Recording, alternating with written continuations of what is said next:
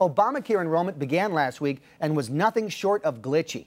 With me to discuss from the Department of Health and Human Services, Deputy Secretary Larry Levant. Larry, from the moment the exchanges opened, there were nothing but problems.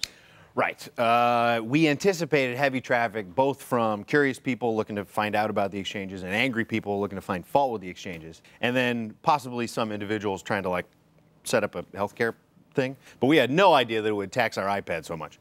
The iPad? Right. The one we're running Obamacare on. This very iPad, actually. Has a Bluetooth connection to my phone, but I'm just down to one bar, so we are dropping people. There are people not getting healthcare. Do you have Wi-Fi by any chance? Whose idea was it to run all the healthcare exchanges off of an iPad? That's a Bosco idea. Bosco? Right. He's a Croatian dude that we found on Craigslist.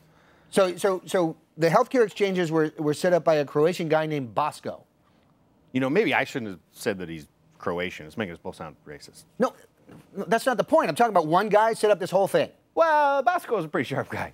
And by outsourcing the project, obviously we save taxpayers a fortune. Remember, we have no money to run this thing on, so.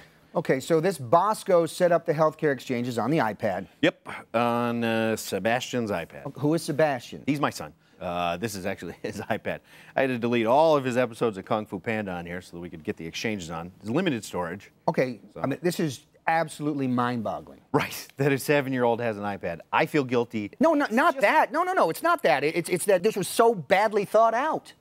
Well, Brian, I mean, I'll be first to admit, this is on me. We did not consider that Sebastian was going to shut down the exchanges every time he played Angry Birds. So I take full responsibility for that. So your kid still uses that iPad that all the exchanges are on? Only during long trips in the car, and never at the dinner table, Sebastian. Never. My wife and I are very strict about that. Actually, speaking of which, if you are a citizen who was trying to sign up on the federal exchange and Dora the Explorer came on and explained the alphabet to you, just know that is an issue on our end. And these are the things that you call a glitch?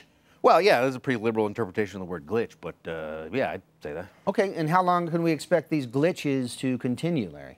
There's the good news. I can see the servers are already less congested, so now we're just dealing with people who want to sign up for healthcare. Okay, and is that experience improving for them? Definitely, definitely. Although it may be temporary because, well, we're going to see the grandparents this weekend, and they're in Maine, so that is a 4-hour car trip, Brian, and this is a lifesaver. Okay. We'll be right back. Actually, I'm down to 8% battery. You have a charger I could use? No, not on me. Darn.